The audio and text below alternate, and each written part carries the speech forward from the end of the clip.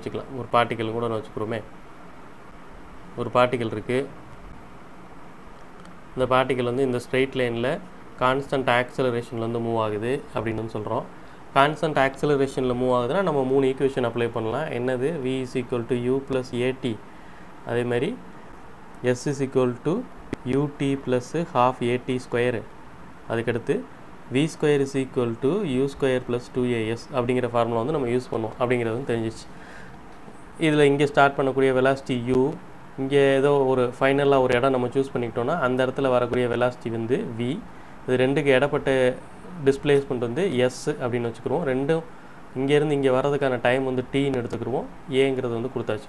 So இதை வச்சு நம்ம வந்து ஹரிசாண்டல் மோஷன் வந்து நம்ம வந்து சால்வ் பண்ணியிருக்கிறோம் இது வரைக்கும். இப்போ நம்ம என்ன பார்க்க போகிறோம் அப்படின்னா மோஷன் அண்டர் கிராவிட்டி அப்படின்னு சொல்லி பார்க்க போகிறோம். Motion under gravity. Motion under gravity அப்படின்னா இங்கே வந்து ஃபஸ்ட்டு நம்மளுக்கு சைன் கன்வென்ஷன் வந்து முக்கியம். ஏன்னா இது பூராமே ஹரிசாண்டல் மோஷன் தானே. இந்த லெஃப்ட் டு ரைட்டு போகும், அப்படி இல்லாட்டி ரைட் டு லெஃப்ட் வந்து போகும். அதுக்கான ஈக்குவேஷன்ஸ் தான் இது. இப்போ இதை அப்படியே நம்ம வந்து வெர்டிக்கல் மோஷனுக்கு வந்து மாற்றணும்னா மோஷன் அண்டர் கிராவிட்டிங்கிறது வந்து வெர்டிக்கல் மோஷன். இந்த ஒய் ஆக்சிஸில் வந்து போகிறது. ஒய் ஆக்சிஸில் போகும்போது இந்த ஏங்கிறது என்னென்னா ஆக்சலரேஷன் டியூ டு கிராவிட்டி ஜியாக மாறிடும். சரியா? சரி. இப்போ இந்த இதில் முக்கியமானது வந்து என்ன அப்படின்னு கேட்டிங்கன்னா சைன் கன்வென்ஷன் தான் முக்கியமானது. சைன் கன்வென்ஷன் எப்படி சைன் கன்வென்ஷன் வந்து என்ன அப்படின்னு கேட்டோம்னா எதெல்லாம் மேலே போகுதோ ஆல் வெக்டார்ஸ் டைரக்டட் அப்வர்ட்,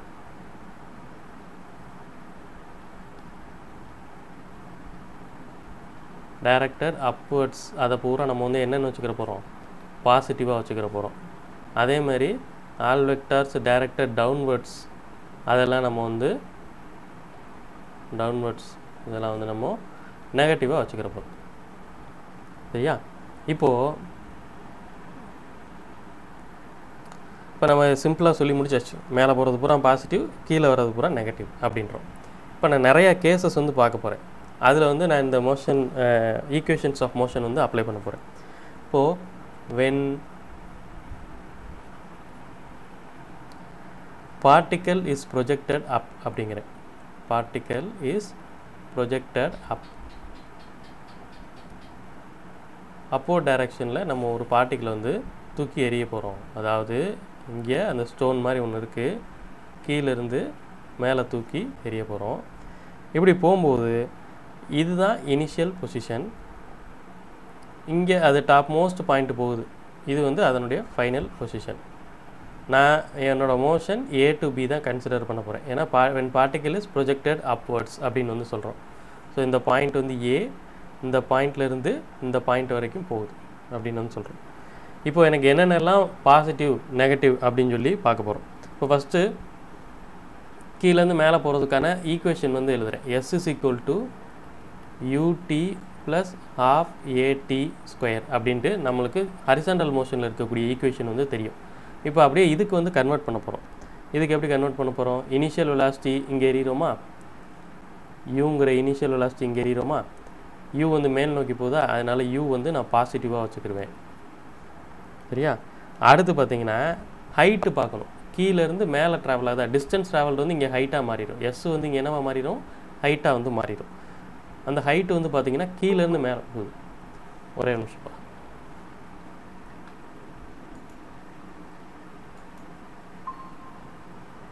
இப்போ உங்களுக்கு ஸ்க்ரீன் தெரியுதான்னு பார்த்துக்கோங்க.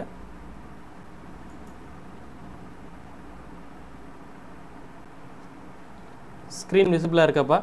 ஸ்க்ரீன் ஆடியோ எல்லாம் கேட்குதா? ஓகே. இந்த இன்னொருத்தவங்க வந்திருக்காங்களா, அவங்கள கேட்குறேன். ஃபமிதா, அன்மியூட் பண்ணிட்டு பேசுங்க.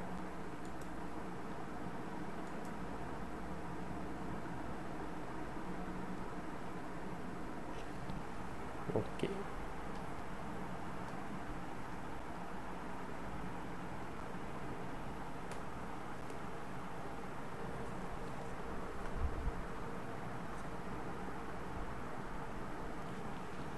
சரி,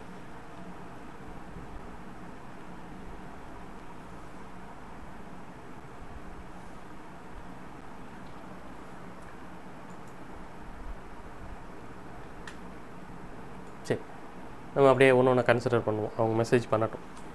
சரியா? இப்போது A to B தான் when particle is projected up அப்படின்னா ஏலேருந்து B வரைக்கும் ஒரு பார்ட்டிக்கிளை தூக்கி எறிய போகிறோம். சரியா? அப்போது ஏங்கிறது இனிஷியல் பொசிஷன், பிங்கிறது ஃபைனல் பொசிஷன். இங்கேருந்து இங்கே எவ்வளோ தூரம் போகுது அப்படிங்கிறத நான் பார்க்க போகிறேன். S is equal to ut plus half at ஸ்கொயருங்கிற formula வந்து எனக்கு தெரியும். இங்கே என்னென்னலாம் நான் கன்சிடர் பண்ணணும் அப்படின்னா, மேலே போகிறது எல்லாம் பாசிட்டிவ், u வந்து பாசிட்டிவ், கீழே வர்றது எல்லாமே நெகட்டிவ் அப்படின்னு சொல்லி வச்சுக்கிறேன். யூன்ட்டு இல்லை, எல்லாமே மேலே போகக்கூடிய வெலாசிட்டிஸ் அல்லது ஹைட்டு எதுனாலுமே பாசிட்டிவ், கீழே வர்றது எல்லாமே நெகட்டிவ் அப்படின்னு சொல்லி நம்ம சயின்ஸ் வந்து க்ரியேட் பண்ணியிருக்கோம். இப்போது யூ வந்து இனிஷியல் வெலாசிட்டி மேல் நோக்கி தான் தூக்கி எறிகிறேன், அதனால் யூ வந்து பாசிட்டிவாக இருக்குது. ஓகே, அதே மாதிரி என்னோடய ஹைட் வந்து பாருங்கள், கீழேருந்து மேலே தானே போகுது ஹைட் வந்து பார்த்திங்கன்னா இதுதான் இனிஷியல் பொசிஷன், இதுதான் ஃபைனல் பொசிஷன். ஸோ இந்த ஹைட்டுக்கு வந்து பாசிட்டிவாக தான் எடுத்துக்கணும். அப்போது இங்கே ஹச் அப்படிங்கிறதும் பாசிட்டிவாக எடுத்துக்கணும், ஹைட் வந்து பாசிட்டிவ். அடுத்து பார்த்தீங்கன்னா ஆக்சிலரேஷன் வந்து எப்படி இருக்கும் அப்படின்னு கேட்டிங்கன்னா, நீங்கள் இந்த பார்ட்டிக்கல் இங்கே போனாலும் சரி எங்கே போனாலும் சரி கண்டினியூஸாக ஆக்சிலரேஷன் டியூ டு கிராவிட்டி வந்து கீழே தான் இழுக்க போகுது. அது மேலே அந்த பார்ட்டிக்கல் வந்து போயிட்டுருக்கோம், ஆனால் ஆக்சிலரேஷன் டியூ டு கிராவிட்டி கீழ் நோக்கி தான் இழுக்கும். So always acceleration due to gravity அப்படிங்கிறது வந்து என்னென்னு போட்டுக்கணும், நெகட்டிவாக தான் எடுத்துக்கணும், அதாவது -g அப்படின்னு சொல்லி எடுத்துக்கணும். அவ்வளோதான். இப்போ அப்படியே இதுக்கு நம்ம சப்ஸ்டியூட் பண்ணோன்னா ஆன்சர் வந்து வந்துடும். எஸ்ஸுக்கு பதிலாக பாசிட்டிவ் ஹச், யூக்கு பதிலாக பாசிட்டிவ் யூ, எஸ்ஸுக்கு பதிலாக பாசிட்டிவ் ஹச், யூக்கு பதிலாக positive you, t plus half ஏக்கு பதிலாக -g t ஸ்கொயர். அப்போது plus H is equal to ut minus half gt square அப்படின்னு வந்து சொல்லுவோம். ut minus half gt square. So இதுதான் இதுக்கான ஃபார்முலா. ஒரு பார்ட்டிக்கிளை கீழேருந்து மேலே தூக்கி போடுறோம்னா அது எவ்வளோ தூரம் போகும் அப்படின்னு சொல்லி பார்த்தோம்னா அதுக்கான ஃபார்முலா வந்து இதுதான். எங்கேருந்து எழுதுகிறோம் அப்படின்னு கேட்டிங்கன்னா, s is equal to ut plus half at ஸ்கொயர்னு எழுதுகிறோம். என்னென்ன மாற்றம் மட்டும் பண்ணுறோம் அப்படின்னா, எதெல்லாம் எந்தெந்த வெக்டார்ஸ் எல்லாம் மேலே போகுதோ அது பூரா பாசிட்டிவ், எந்தெந்த வெக்டார்ஸ் எல்லாம் கீழே வருதோ அது பூரா நெகட்டிவ். இங்கே என்னோடய யூவும் பாசிட்டிவ், ஹச்சும் பாசிட்டிவ், ஜி வந்து ஆல்வேஸ் நெகட்டிவ், அது மட்டும் இங்கே எழுதுகிறேன். ஜி வந்து ஆல்வேஸ் நெகட்டிவ், அதனால் ஆல்வேஸ் நெகட்டிவ். அது அப்படியே சப்ஸ்டியூட் பண்ணோன்னா h is equal to ut minus half gt square அப்படின்னு சொல்லி போடணும். இப்போது இதே கேஸ் இன்னொரு இதில் செகண்ட் கேஸ்,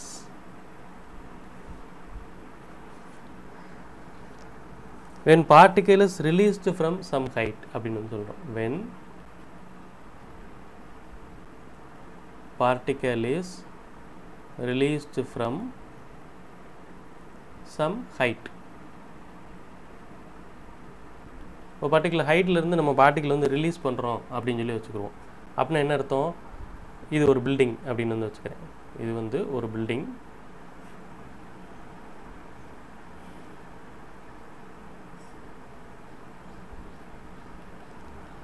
இந்த பில்டிங்கில் வந்து ஒருத்தர் என்ன பண்ணுறாரு அப்படின்னு பார்த்தீங்கன்னா, பாலை வந்து மேலேருந்து ட்ராப் பண்ணுறாரு, பாலோ அது ஏதோ ஒரு பொருள் இங்கேருந்து அவர் வந்து ட்ராப் பண்ணுறாரு அப்படிங்கிறதுக்கு அர்த்தம் வேறு, அதே மாதிரி த்ரோ பண்ணுறாரு அப்படிங்கிறதுக்கு வந்து அர்த்தம் வேறு. ட்ராப் பண்ணுறாருன்னா மேலேருந்து அப்படியே கையிலேருந்து ரிலீஸ் பண்ணிடுவாங்க, விட்டுருவாங்க. அப்படிங்கிறபோது அதனுடைய இனிஷியல் வெலாசிட்டி u வந்து என்னவாக இருக்கும் அப்படின்னு கேட்டிங்கன்னா 0வாக இருக்கும். சரியா? அதே மேலேருந்து கீழ் நோக்கி எறிகிறாங்க அப்படின்னா ஏதோ ஒரு சம் வெலாசிட்டியில் எறிவாங்க, அப்போ அதனுடைய வெலாசிட்டி வந்து சம் வேல்யூ வந்து இருக்கும், யூக்கு வந்து சம் வேல்யூ வந்து இருக்கும் இனிஷியல் வெலாசிட்டி. ஓகே, ஸோ இங்கே வந்து என்ன பண்ணுறாங்க, பார்ட்டிக்கல் இஸ் ரிலீஸ்ட் அப்படின்றாங்க. ரிலீஸ்ட் அப்படிங்கிறதுக்கு வந்து இன்னொரு அர்த்தம் வந்து ட்ராப்டு அப்படின்னு வந்து சொல்லலாம். ட்ராப்டு அப்படின்னா என்ன அர்த்தம், யூ வந்து 0 அப்படின்னு அர்த்தம். ஸோ ஒரு பர்டிகுலர் ஹைட்லேருந்து யூ ஒரு ப்ரொஜெக்டைல் வந்து ட்ராப் பண்ணுறாங்க. இப்போ அங்கேருந்து ட்ராப் பண்ணும்போது என்ன ஆகும் அப்படின்னு கேட்டிங்கன்னா மேலேருந்து கீழே இங்கே வரைக்கும் வரும். ஸோ இது ஏன்னு வச்சுக்கிறேன், இது பின்னு வச்சுக்கிறேன். ஸோ இங்கேருந்து இங்கே வரைக்கும் வரும். இப்போ இங்கேயும் நான் டிஸ்டன்ஸ் தான் கால்குலேட் பண்ண போகிறேன். டிஸ்டன்ஸ் கால்குலேட் பண்ணுறதுக்கு எனக்கு ஃபார்முலா வந்து என்ன தெரியும், S is equal to ut plus half at square அப்படின்னு வந்து தெரியும். half at square. இங்கே அதே மாதிரி தான் u வந்து என்னவாக இருக்குதுன்னு பார்த்தீங்கன்னா 0வாக இருக்குது. அதே மாதிரி u வந்து இங்கே 0வாக இருக்குது. என்னோட ஹைட்டு பார்த்தீங்கன்னா மேலேருந்து கீழே வருது. இது இனிஷியல் பொசிஷன், இது ஃபைனல் பொசிஷன். ஓகே, இது இனிஷியல் பொசிஷன், இது ஃபைனல் பொசிஷன். மேலேருந்து கீழே வருது அப்படிங்கிறபோது நான் என்னவா எடுத்துக்கிறணும், ஹைட்டை வந்து நெகட்டிவாக எடுத்துக்கிறணும். ஏன்னா கீழ் நோக்கி டைரக்ட் ஆகுதுங்கிறதுனால நெகட்டிவாக எடுத்துக்கிறணும். அடுத்து என்னோட acceleration due to gravity always negative -g அப்படின்னு சொல்லி போட்டுக்கிறோம். அப்போ இதுக்கான ஈக்குவேஷன் இப்போ நான் எழுத போகிறேன். -h is equal to uக்கு பதிலாக 0 plus half minus g t square. அப்போ -h is equal to minus half gt square. இந்த மைனஸை கேன்சல் பண்ணிக்கோங்க. h is equal to half gt square அப்படின்னு சொல்லி இருக்குது. ஸோ இது வந்து ஒரு பர்டிகுலர் ஹைட்லேருந்து ட்ராப் ஆகக்கூடிய ஒரு ஆப்ஜெக்ட். ஏதோ ஒரு பொருளை மேலேருந்து தூக்கி கீழே எறிகிறோம், கீழே எரியலை, கீழே ட்ராப் பண்ணுறோம், கீழே விடுறோம். விடும்போது இனிஷியல் வெலாசிட்டி ஈக்குவல் டு 0வாக இருக்குது. அந்த பார்ட்டிக்கல் மேலேருந்து கீழே வருது. இதனோட ஹைட் வந்து நம்ம கால்குலேட் பண்ணுறோம். இந்த ஹைட்டை கால்குலேட் பண்ணுறதுக்கு இந்த ஃபார்முலா யூஸ் பண்ணிக்கிட்டோம். S is equal to ut plus half at square horizontal மோஷனில் இருக்கக்கூடிய ஃபார்முலா யூஸ் பண்ணிக்கிட்டோம். என்ன மாற்றம் பண்ணியிருக்கிறோம், அதனுடைய இனிஷியல் வெலாசிட்டி இங்கே 0ன்னு தெரிஞ்சிருச்சு. ஹைட்டு மேலேருந்து கீழே வரதுனால negative, acceleration due to gravity வந்து இங்கே நெகட்டிவ் அப்படின்னு வந்து சொல்கிறோம். ஓகேவா, புரிஞ்சாப்பா?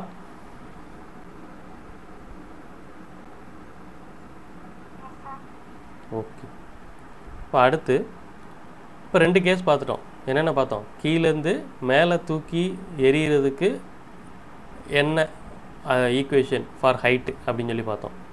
அதே மாதிரி மேலேருந்து கீழே ரிலீஸ் பண்ணுறதுக்கு என்ன ஈக்குவேஷன் பார்த்தோம், அதாவது ஹைட்டுக்கான ஈக்குவேஷன் வந்து பார்த்துருக்குறோம். இப்போ அதே மாதிரி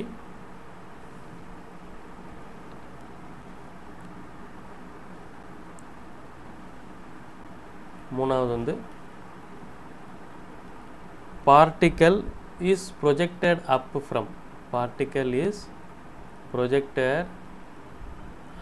from some height.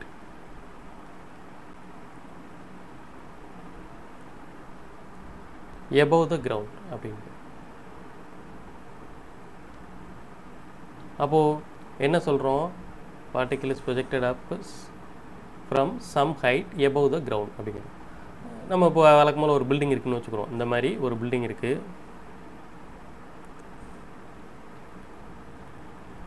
இந்த பில்டிங் மேலே ஒருத்தர் நிற்கிறாரு. இவர் என்ன பண்ணுறாரு அப்படின்னா ஒரு பார்ட்டிக்கல் வந்து மேல் நோக்கி தூக்கி எறிகிறார். இப்போ இது பில்டிங்னா நம்ம பில்டிங்கோட ஹைட்டை மட்டும் கணக்கில் எடுத்துக்கலாம். இந்த சின்ன மைன்யூட் ஹைட் வந்து யோசிக்க வேண்டாம்.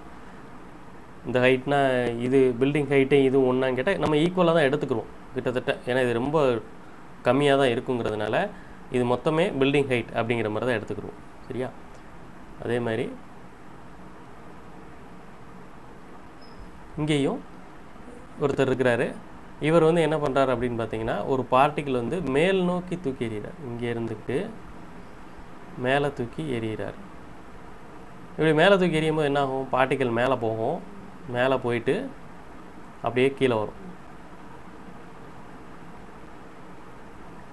சரியா, மேலே போயிட்டு கீழே வரும். இப்படி வரும்போது நம்ம இங்கேயும் என்ன கண்டுபிடிக்க போகிறோம், இதனுடைய டிஸ்பிளேஸ்மெண்ட் வந்து கண்டுபிடிக்க போகிறோம். டிஸ்பிளேஸ்மெண்ட்டுன்னா என்ன, இனிஷியலாக மேலே தூக்கி எறிகிறாங்க. இது மேலே தூக்கி இப்படி எரிஞ்சது வந்து மேலே வரைக்கும் போயிட்டு திரும்ப கீழே வரைக்கும் வருது. டிஸ்பிளேஸ்மெண்ட்டுங்கிற போது நம்ம என்ன பண்ணுவோம், இனிஷியல் பொசிஷன் என்னது, ஃபைனல் பொசிஷன் வந்து என்னது, ரெண்டுக்கு இடையில் இருக்கக்கூடிய ஷார்ட்டஸ்ட் டிஸ்டன்ஸ். ஸோ இங்கே இனிஷியல் பொசிஷன் இருக்கிறது இந்த இடம். அப்படியே நான் ஒய் ஆக்சிஸில் டிஸ்பிளேஸ்மெண்ட் வந்து கண்டுபிடிக்கிறேன் இந்த இடம். ஃபைனல் பொசிஷன் இருக்கிறது வந்து இந்த இடம். அப்போது இதுக்கும் இடையில் இருக்கக்கூடிய ஷார்ட்டஸ்ட் டிஸ்டன்ஸ் இதுதான். ஒய் ஆக்சிஸில் கண்டுபிடிக்கணும். டிஸ்பிளேஸ்மெண்ட் ஒன்றே நம்ம இப்படி போட்டுறக்கூடாது. இதுதான் இதனுடைய டிஸ்பிளேஸ்மெண்ட்டு போட்டுறக்கூடாது. நம்ம எல்லாமே வெர்டிக்கல் மோஷன் கால்குலேட் பண்ணுறோம் அப்படிங்கிறதுனால ஒயில் எவ்வளோ தூரம் நகருதுன்னு பார்க்குறோம். அதனால் இது இனிஷியல் பொசிஷன், இது ஃபைனல் பொசிஷன். ஸோ இது ரெண்டுக்கும் ஒரு ரெஃபரன்ஸ் வரைஞ்சிட்டு ஒரு ஹைட் வந்து வரைஞ்சிடும். இப்போது இங்கே மேலேருந்து கீழே வந்திருக்கு அப்படிங்கிறபோது நம்ம ஆட்டோமேட்டிக்காக இதனோட ஹைட் வந்து என்ன சொல்லுவோம், -h அப்படின்னு சொல்லுவோம். அதே மாதிரி கீழேருந்து மேலே தூக்கி எரிஞ்சால் தான் மேலே போயிட்டு கீழே வரும். அதனால் இங்கே initial velocity some velocity u அப்படிங்கிறது வந்து மேல் நோக்கி இருக்குது அப்படிங்கிறது வந்து சொல்கிறோம். ஓகே, அப்போது இங்கே அதே மாதிரி நான் கால்குலேட் பண்ண போகிறேன். என்ன கால்குலேட் பண்ண போகிறேன், s is equal to ut plus half at ஸ்கொயருங்கிறது வந்து கால்குலேட் பண்ண போகிறேன். இப்போ எஸ்ஸுக்கு பதிலாக எனக்கு வந்து டிஸ்பிளேஸ்மெண்ட் இருக்குது, மேலேருந்து கீழே வருது. அப்போது -h அப்படின்னு வந்து போட்டுக்கலாம். u வந்து சம் வெலாசிட்டி வந்து இருக்குது, பட் இங்கே u வந்து எப்படி இருக்குது, பாசிட்டிவாக இருக்குது. ப்ளஸ் u அப்படின்னு வந்து போடும், ஏன்னா மேல் நோக்கி தான் தூக்கி எறிகிறோம். Plus ut plus half a வந்து ஆல்வேஸ் நெகட்டிவ் அப்படின்னு வந்து சொல்லியிருக்கேன், -gt ஸ்கொயர் அப்படின்னு சொல்லி எழுது. அப்போது இங்கே இதுக்கான ஈக்குவேஷன் வந்து என்னது, -h is equal to ut minus half gt square அப்படின்னு சொல்லி எழுது.